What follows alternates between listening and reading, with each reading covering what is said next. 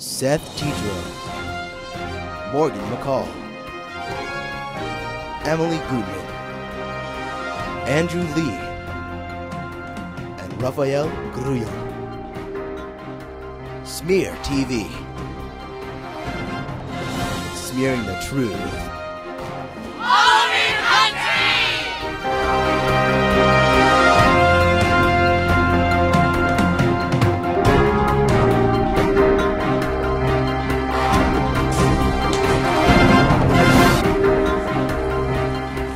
Oh, hello, I am Raphael. And I'm Seth. And this is S.M.E.A.R TV. Today, our major issue is a crisis occurring in our environment. Do you know what that is? I have no idea.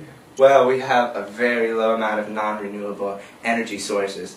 Let me tell you, gasoline, with the situation in the Middle East, is expected to rise to soon $100 a barrel. That's triple digits. Gasoline prices could go up to as much as $4 and $5 a gallon. There is an issue of global warming occurring from all this petroleum and gasoline drilling, and the CO2 emissions are dreadful. I can't breathe with all the CO2 emissions out in the air. I have very weak lungs. I was a premature child. I was born at 6 months, and now my lungs are extremely filled with CO2 emissions, and I can't breathe correctly. I have an asthma inhaler. In London, England, prices are up to over $5 a liter, and in the Bahamas, gas prices are over $7 a gallon. Clearly, this is a major problem. On today's episode, we'll talk to you about possible solutions, including alternative energy sources of carpooling, public transportation, H2O and vegetable oil-powered cars, and nuclear power. We will also be hearing from Dr. Hudum Kir and the public transportation advocators that we see out in the field. We'll also hear an astonishing weather report, and we'll hear from hippies. And now, we're going to have Emily Gutman out in the field. This is Emily Gutman reporting live from the field. Excuse me. Hi, what's your name? Hi, my name's Georgia Edwards. Where are you heading to right now? I was actually heading to the supermarket. I'm there to pick up some eggs and some tomatoes. Oh, why aren't you using a car? Well, because I think because of all the CO2 emissions that we should really try to get out and stop the emissions. And also, trying to work on my figure. You know how you gotta work on your figure, girl. Ain't that right? There you have it, folks. From...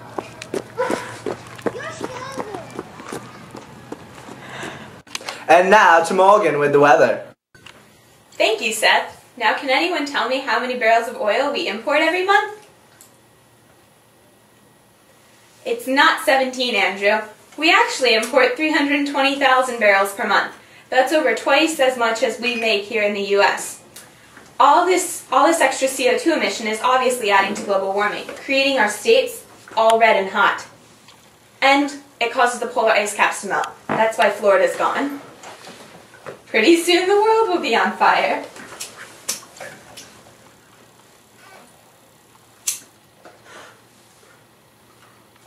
Oh God. Thank you, Morgan. And now, we prepared a feature on the things you can do to take the stress off the environment. Now here's Raphael out in the field.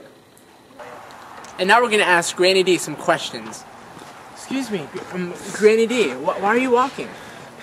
Why am I walking? Yes. There are too many CO2 emissions in the atmosphere. Well, you heard it from Granny D herself. There's too many CO2 emissions. You took my blanket! Now I'm here with a cyclist, and we're going to ask him why he's cycling. Because it saves energy, and we're all about the green. We're all about the green here.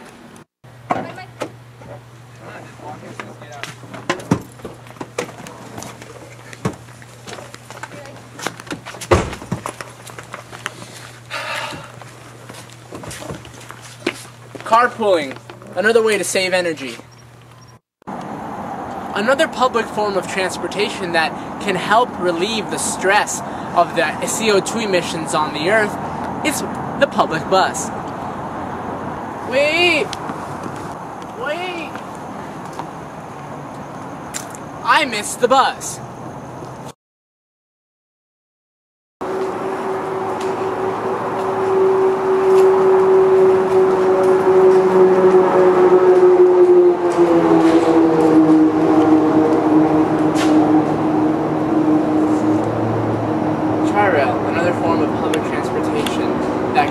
help stop the energy crisis. A round-trip $2 ticket is less than a gallon of gas. I'm here with Dr. S.M.E.A.R, who is on his way back to the airport, back to Korea. He is a surgeon there, and he fixes hair lips. What are your thoughts on global warming? Yes, global warming is a concern, but the real concern is the current lack of non-renewable energy sources. We need to look into a solution, like nuclear power. Now! Thank you, Dr. S.M.E.A.R. And now, back to you, Raphael. Thank you, Raphael. Now let's hear from those disgusting, vile hippies. And now we're gonna go speak to the hippies.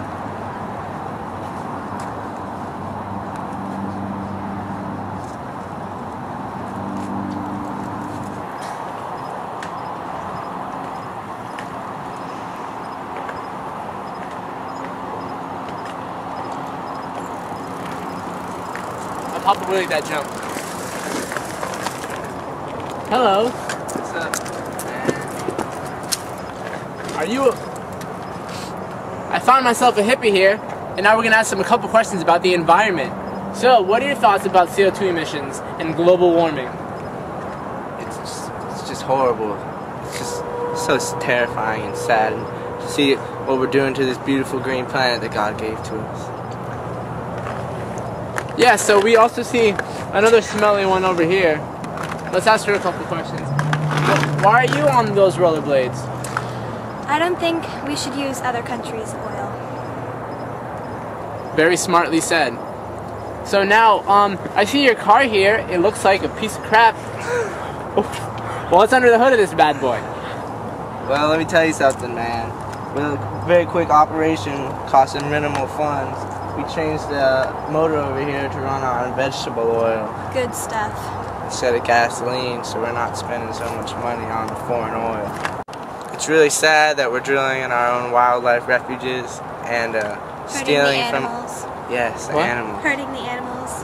Yeah, the animals, man. And we're stealing oil from other countries. We're going to wars for no reason other than to lie to our own people and steal things from poor, unfortunate people who already don't have enough. True. True. You heard it. From their dried out lips to my God-blessed ears.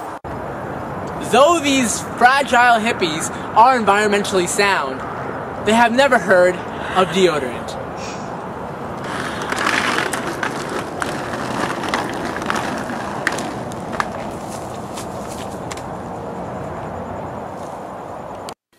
Clearly, to cut our CO2 emissions and our crack-like addiction to oil, we need to get around in different ways, such as hydrogen-powered cars, solar-powered cars, and I don't know, get a cane and start walking.